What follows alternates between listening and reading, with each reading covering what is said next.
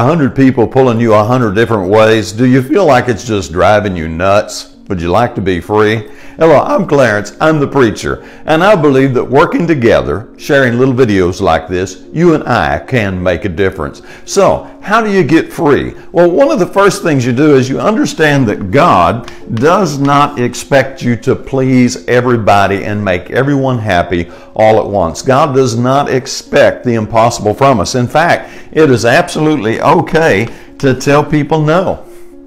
God wants you to prioritize your time. He wants you to be a good steward of your time. In fact, God limited your time to 24 hours, just like He did everybody else. He had a purpose for this, and I believe the purpose was to teach us how to prioritize and get things in the right order in the first place. So the very first thing you want to do, of course, is take care of the Spirit. That is the number one thing. Seek first the kingdom of God and His righteousness. Now, after that, you're going to focus on family, depending on your family state, maybe some friends, and then in all of that, you want to be sure to block out some time for yourself.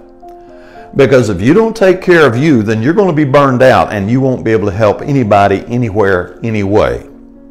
Put your comments below, share the video, and I believe that we can work together and make the lives of other people better. And as always, have a great day.